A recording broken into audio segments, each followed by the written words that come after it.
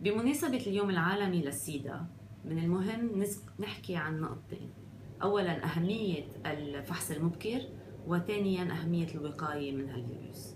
السيدا أو الإيدز هو مرض نقص المناعة المكتسبة اللي بيسببه فيروس ال HIV.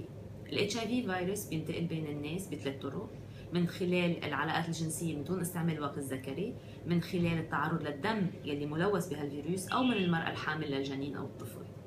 هال HIV هيدا هالفيروس بيدخل على جسم الإنسان ومعقول يستمر موجود وعم بيتكاثر لفترة سنوات عديدة من دون ما يشكل أي أو يبين أي عوارض. بخلال هالفترة الشخص الحامل الفيروس معقول يكون عم بيساهم بنشره لأشخاص آخرين حواليه من دون علم.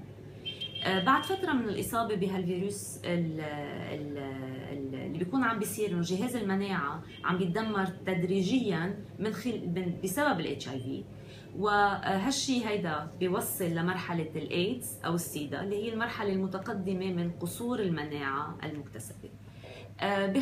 بهالمرحلة هيدي اللي بنعرفها بالسيدا أو الإيدز، هالإنسان بيكون جهاز المناعة عنده مشلول أو مدمر تقريبا كليا. الإنسان بيكون معرض للإصابة بأمراض جرثومية وأمراض أخرى عديدة، ومعقولة هالأمراض هيدي تؤدي للوفاة.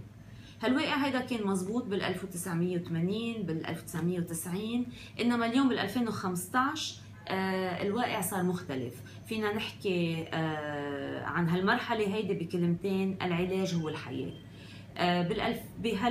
بهالعصر هيدا لعلاج ال HIV متوفر. العلاج هو كناية عن حبوب ياخدها الشخص يوميا بدون انقطاع.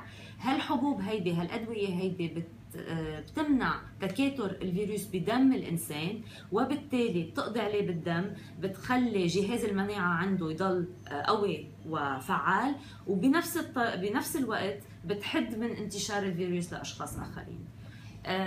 فبحب ذكر بالشغلتين اللي بلشنا فيهم بالأول: الوقاية هي الأساس، والفحص المبكر هو الأساس أيضا. Thank you.